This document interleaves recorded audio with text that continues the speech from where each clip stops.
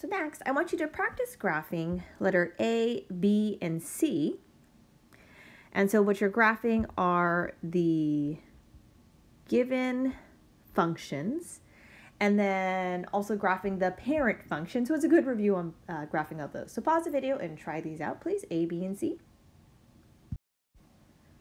So try this out. The first one is a line at x plus 2. And so we would start at 2, and then our slope is up 1, right 1. Now, what if I were to put parentheses around here? Because I want to start thinking about zero product property.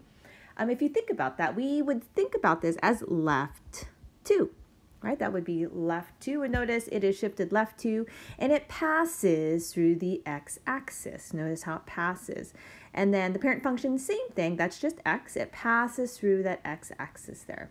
Letter B is a parabola, so the parent function is x squared, and it bounces or touches that x-axis right here at 0, 0 for the parent. So notice that it bounces, it does not pass through. So if we have x minus 3 squared, that means it's right 3. Notice that it bounces off of that x-axis. Now it's really important because it's squared, then it's going to bounce off of that x-axis there, okay? As opposed to when it's odd, it's going to cross. So x plus 1 cubed, that moves left 1. And then so just the parent function is at 0, 0, right 1, 1, and left negative 1 here. And there is our parent in pink. And here is the blue. And again, notice that it passes through that x-axis at negative 1. So letter D, let's sketch the graph of f of x equals negative x plus 1 times x minus 4. So that would be at x equals negative 1 and x equals 4 would be our x-intercept. So the opposite, okay, using zero product property just as a reminder. So if we use a zero product property, you can set it equal to 0 and solve. So notice that it's the opposite. So x minus 4 equals 0. It'll end up being a positive 4. So the other thing we know is that the degree, so to figure out the degree, we count how many x's we have looking at the exponents as well. So nothing in the front. We have 1 x here, 2 x's here. So the degree is 2. The leading coefficient sign is negative. So if the degree is 2, it's even. That tells me that the ends are going to go down and down. So then when we're graphing, we label those x-intercepts. We put our end behavior, right? So those little arrows at the end, and then we start at one of those arrows. So what these arrows mean is where we're going to start and end, right? Of course, it's going to continue on forever, but it helps us in determining where we will start and end. So we start at that, one of the arrows. It'll pass through the negative 1 and pass through the 4. Now we know that it passes through, this is a quadratic, it's a parabola, and so that'll help us in looking at our graph there. Now, one thing I'd like to emphasize is E and F. So E, zeros of a polynomial raised to an odd power, like letter A and letter B, they're raised to an odd power, raised to the power of 1, raised to the power of 3. Then the graph crosses the x-axis at that 0. So examples of zeros that we could have are like 2 to the x, which means our x would equal 0.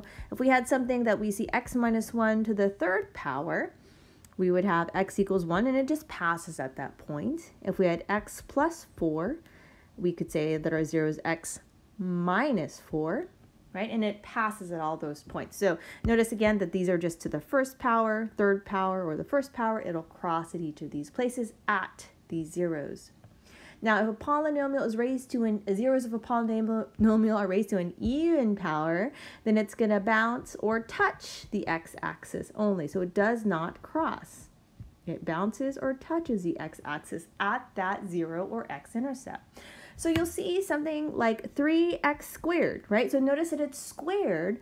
And so at the 0, it's going to, I'm going to call it bounce. So it's just like a ball bouncing off of the ground. It does that on the x-axis. Then you could see something like x minus 2, again raised to the 2 power. So it's an even power. So that x equals a positive 2, it'll bounce at that x-intercept. If you see something like x plus 7 to the 4th power, so again that's an even power, then at x equals negative 7, it's just going to bounce. Okay? So let's try some of these examples here, just two. We have G and H. So first identify our zeros in this factored form. So it's always the opposite. So if it's -7, that'll be a +7 because think about it, 7 minus 7 is 0, and 0 product property, 0 is 0. Product means to multiply. And so if we make this 0, 0 times whatever the other ones are is going to make it 0. And that's what we want. So this is 7. The next one is opposite, so that'd be 3. 3 minus 3 is 0. And then the other x-intercept is -1. Now I did put the y-intercept here just to kind of help us along of where it's going to pass. The y-intercept is here, the vertical line. And so we're just sketching, so let's just label the -63 for our y-intercept.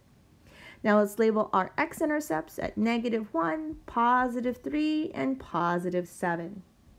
Now the degree, you count the number of x's, so there's no x's in front. We have one x to the first power, another x to the first power, and another one to the first power. So the degree number is 3, which is odd. The leading coefficient is negative, so that tells me that it is going to go in opposite directions, up on the left, down on the right. And again, these arrows are where you start. So I'll start on the left arrow. Everything is passing because nothing is squared, right? This is all to the first power. So starting at this arrow, it passes through the -1. It'll pass through the y-intercept. It'll pass through the 3, pass through the 7, then end at that last arrow. So let's do another example, letter H. And so we notice now that we have a square on one of our factored binomials. And so let's notate or find where our zeros are. So using the zero product property. So when you have 2x, so just as a reminder, you could set 2x equal to 0, divide by 2, so x equals 0. So whenever you see a monomial on the front with an x, okay, so notice this doesn't have an x, this one has an x, it is just going to be 0. Think about it. If you plug in 0 for x, 2 times 0 is 0, so that is 0. It is not squared, so we'll leave it alone. -6, that's a +6. X minus 3, that's a +3. And then as a reminder, it is going to bounce because of the square. So let's go ahead and label our x-axis. So our x-intercept's at 0, at +3, and it's going to bounce, and at +6. The degree, so it's a little tricky. We have to add our exponents. So we have 1, 2, and this is actually 2 more. So there's 2 x's here. So that's 2, 3, 4. Our degree is actually 4, which is even, and the sign is positive. Okay, so another way that I'm going to prove that to you is if you have 2x, what if we were to expand it? So to expand the square, what you're going to do is you're going to write it twice. And so now you see that there are the 2x is 1, 2, 3, 4 x's here. And the shortest way, again, is just to count the number of exponents. So this is 2 of them, 1 and 1. So since it's even and positive, we know the end behavior is going to go up and up. Again, it gives us a place to start and end our graph. So let's start at one of the arrows. I'll start at the right side. It's going to pass through everything except for the 3 where it bounces. So I'm going to pass through the 6. It's going to come back up, and it needs to bounce off of the 3. And then it's going to pass through the 0 and continue on up towards infinity.